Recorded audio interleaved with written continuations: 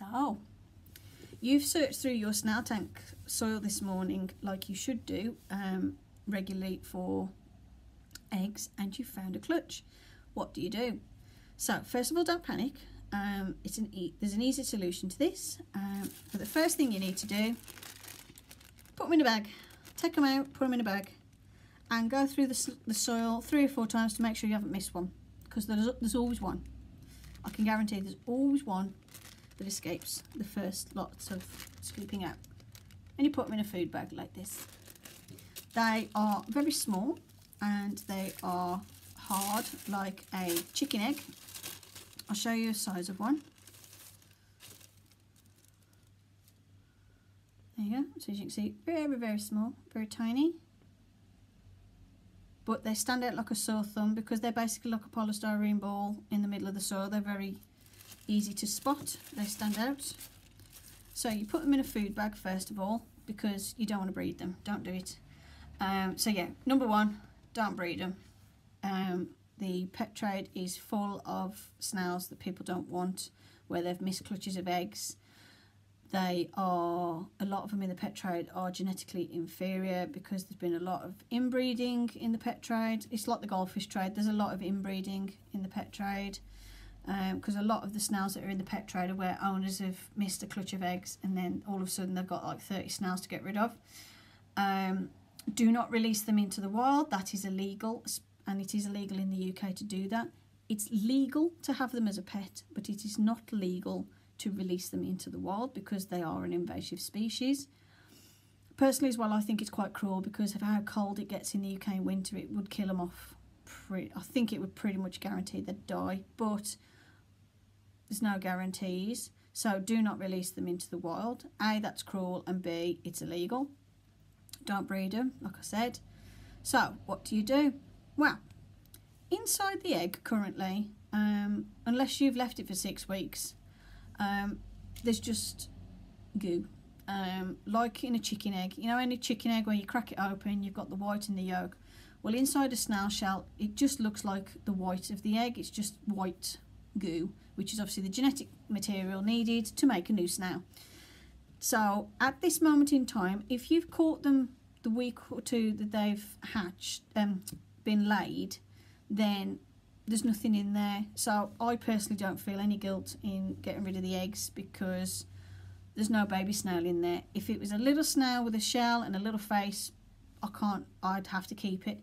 So what I need to do is get rid of the eggs as soon as, and that's what I advise you to do. Now, a couple of options. You can squish them, and obviously that the snail will not form. You can then feed the snail the eggs, the shells, back to your snails so they can replace the calcium they've lost when they made the eggs, because they lose a lot of calcium when they make the eggs and it's quite hard on their bodies. I feel a bit weird about feeding them back their eggs. That feels weird to me, but you know, you can do that.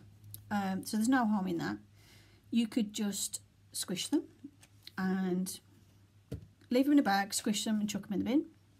Perfectly valid way of getting rid of the eggs. You could feed them to a pet that you have that would eat the eggs. I know blue-tongued skinks eat snails, but I don't know if they eat eggs, so I don't know personally of an animal that would eat them. I've only got goldfish and snails, so I don't know. But if you've got a pet that would eat them, by all means feed them to your pet.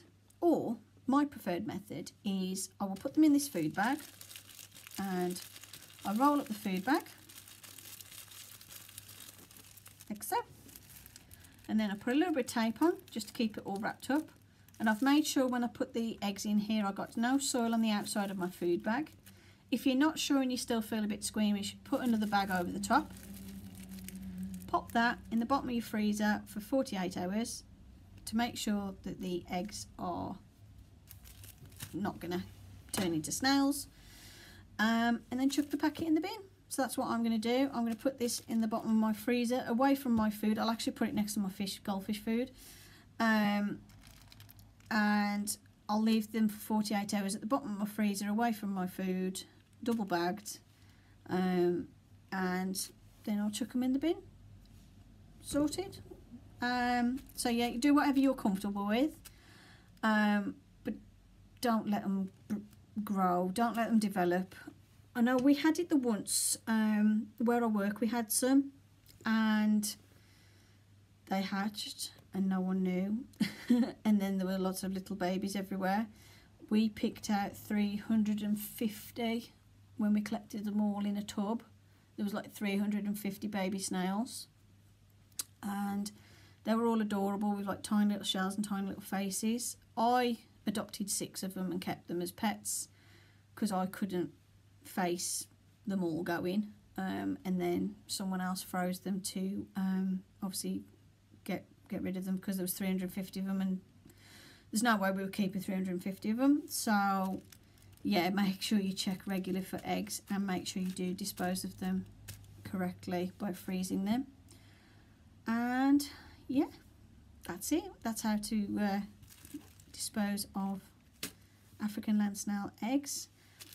Little tip as well is if you've just found a clutch of eggs, thoroughly check for at least the next 3 weeks or so because you'll probably find there'll be another one. I find that if one snail's laid a clutch of eggs, another one tends to shortly after, but you should be checking every week for eggs anyway because you need to make sure they're disposed of straight away. If you're wondering how long eggs take to hatch, they take about 6 weeks to fully grow and form, and then they hatch roughly 6 weeks after being laid. So you've got a little bit of time to get rid of them, but you do need to get rid of them. But don't panic. It's perfectly fine. It's part of having them as a pet.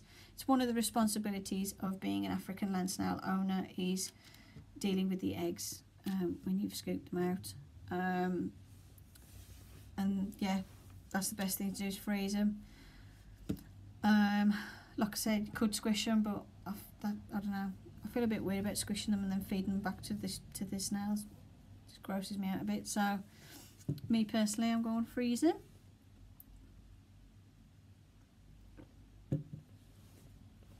And don't think as well if you've got one snail that you escaped this process, because that's not necessarily true. Your snail is only got to have met another snail and bred with them once, and then they will lay some eggs at some point, and they're quite good at holding on to the genetic information, and they could just lay eggs randomly. I think it's up to a year they can hold the genetic information of the other snail, I think. I'm not sure that they could, because I don't think they can self-reproduce. To my knowledge, they can't. Even though they're male and female, they're hermaphrodites, so they're both male and female, they can't self-reproduce to my knowledge. Could be wrong. But they've only got to have met another snail once and bred with it. That's it, they've got all the information they need. And you could randomly have an cluster of eggs one day, and then before you know it, your one snail's turned into 350. So always check for eggs and always freeze them, get rid of them. So yeah, I hope you found this video useful. Thanks for watching, and I'll see you in the next one. Bye for now.